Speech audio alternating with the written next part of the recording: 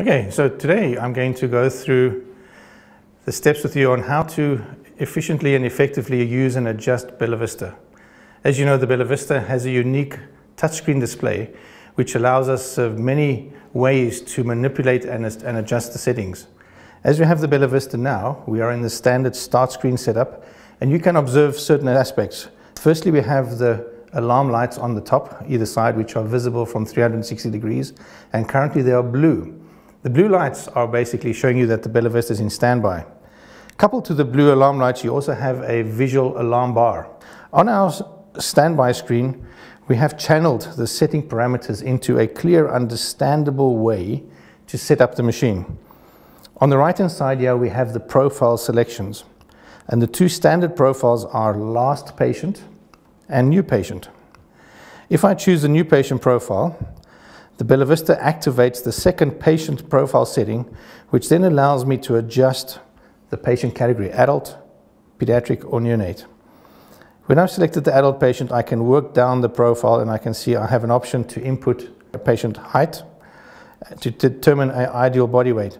So in this case, I can choose a female patient or a male, whichever gender, and you can then select certain parameters on the screen. So adjusting the parameters on Bellavista, as you can see, I have a plus button which allows me to increase and a minus button which allows me to decrease the set value. You can do this in various ways. You can do small inputs by pressing either button once, or you can press and hold the value minus, press and hold the value plus, which will run it up. Or if you're in a hurry and you want to make large changes, you can select the value and slide the button up and down. And you can see you can make rapid changes. Once you're finished and happy with your selection, to clear the screen, you press OK, you accept the value. And now you'll see Bellavista shows you that you have input, in this case, a female, a height, and the ideal body weight has been calculated. So you can input a lung pathology, if it's known to you, to help the ventilator select certain key parameters in terms of the ventilation setup.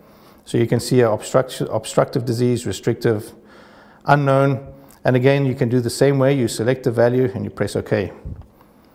Moving on to the next step is, where, as I showed you earlier, Bellavista is currently set up as an invasive mode of ventilation. I can change this mode of ventilation by selecting the second button, non-invasive, and you'll clearly see a slight change in the screen. Because when I select non-invasive ventilation, I get a blue border, which indicates to me that the Bellavista is in non-invasive ventilation. This also allows you to see from a distance what mode of ventilation you're in. So if you're standing far away from the machine, you can see that the Bellavista is now set up in a non-invasive mode due to the blue screen bars. On the next selection on the setup panel is the actual patient settings. Bellavista always starts up in a standard PAC mode, pressure assist control. And if I want to modify these settings from here, I press the flyout button and it gives me direct access to all the modes and all the settings. So here we are. And these settings can be adjusted in exactly the same way. You press the button, it'll bring up the value. You can make small adjustments and you can apply. To start ventilation on Bellavista is a simple press of the start button. Okay, now you can see Bellavista has transitioned from standby mode into ventilation mode. And now we have transitioned into our start screen with our icon buttons on the bottom and the Bellavista display showing me waveforms as well as some set parameters and some further information. True to everything, we have an alarm. So this again shows me the indication, a red alarm, the lights are flashing. I have a red indicator panel here showing high tidal volume alarm, and I can now go and activate or do something about this alarm. So to activate or to get into the alarm settings page, I can look on the bottom icons here. You can see I have 6 icons. On the far right is the alarm settings icon, which is currently red, and it has a number 2, which means there are 2 active alarms. I can see on my screen here I have 2 active alarms because I have these ventilation parameters highlighted, one in red, one in yellow. And the red and yellow means high level alarm, mid-range alarm, but we just indicate the highest level of alarm here.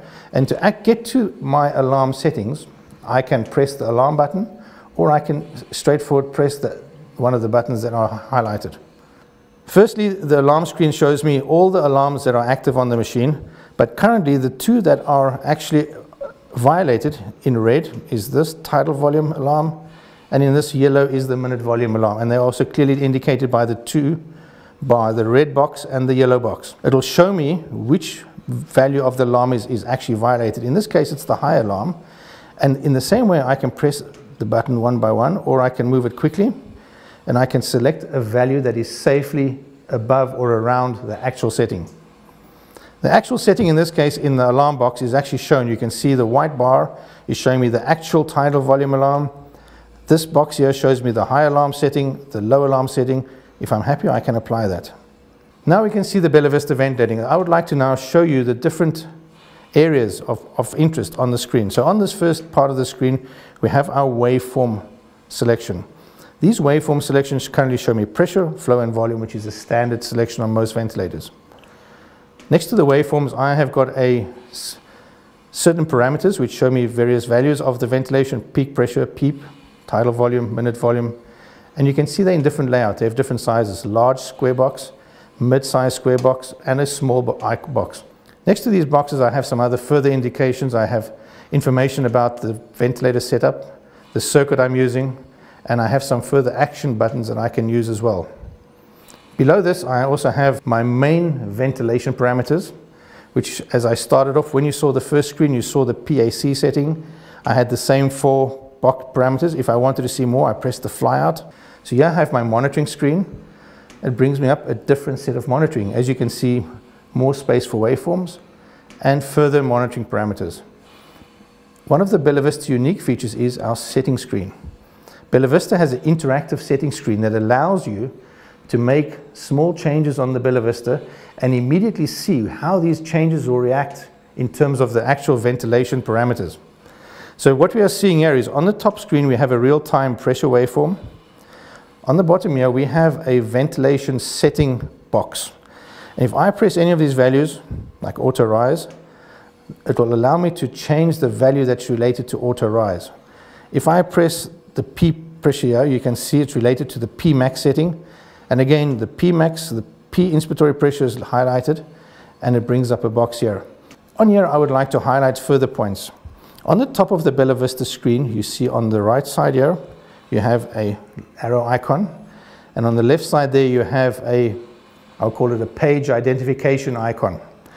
With these icons, we can operate Bellavista like a search engine or a browser in a computer. This button over here is what it says. It's a back button. If I press this button backwards, I've gone back to the previous screen that I was in. So you remember I was on this screen before. If I press it back again, it'll take me back to where I was. So I can use this button for up to 10 pages to remember the last 10 pages that I've gone. You've seen this button, monitoring here, is actually duplicated there. But now I have a second application called expert monitoring. If I want to see what expert monitoring brings me, I can access the expert monitoring page, and now you can see there is a further screen page here. So in this expert monitoring page, I want to show you 2 things. One, take a note on the right hand side here, you have 2 page buttons. That means expert monitoring has 2 pages available to it. If I press the second button there, expert monitoring jumps over and it has a full ventilation waveform page. Loops, waveforms. But now I'd like to show you one of the unique features of the Bellavista. Once you get to know the Bellavista and you know where you are going, we can navigate by navigating through the main buttons, which I expect most of us to use most of the time. But once you get to know the machine, you can realize that I've got 4 pages and I know what this page is over here. This page over here is my maneuver page, and now I can use my swipe feature on the Bellavista screen to move between different pages. So now I don't have to go look for buttons. I can do it by just merely swiping through the screen. I'm going to this screen. Oh yes, I know what this next screen is. That next button is going to be ventilator settings. And because I've used the Bellavista for a long time, I know that the last page is always my apnea backup ventilation settings. So now you've navigated through Bellavista very effectively. You've started off simply by using the simple ventilation buttons. You've advanced to using the back button. You've got to know the page buttons. And last but not least, you've learned one of the most interesting features of Bellavista, that you can swipe through the pages. In this manner, you can use Bellavista very efficiently and very effectively at all times. When you are finished using Bellavista, again, the last feature is stop ventilation. Activate the stop button. Like I've said before, you need 3-step access. Stop, confirm, and the ventilator stops. And we're back to our standby page.